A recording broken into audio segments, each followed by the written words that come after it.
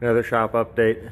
You can see neither of our cars are in the shop. We left them on the trailers because we have about 3 weeks off from racing. So we're going to start tackling some of our neglected projects around here. Clean the parts area up, organize all of our spares. And I'm going to jump back into my wiring harnesses. I've been thinking about how I was going to finish this particular harness off because it's currently a manual transmission with stock instrument cluster and BCM support.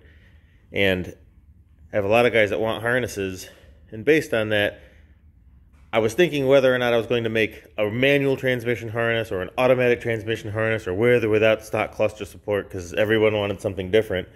And I think I'm just going to make the harnesses with everything. So I'll leave the automatic transmission plug hooked up.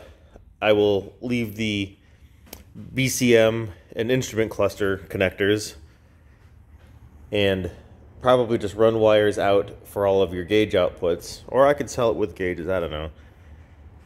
And I'm going to run the stock fuel pump wiring all the way to the back, so all you have to do is just plug it in at the trunk pan.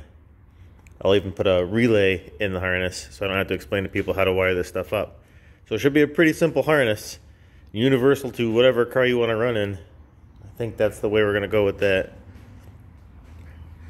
I'm about to tie up the one in this blue car.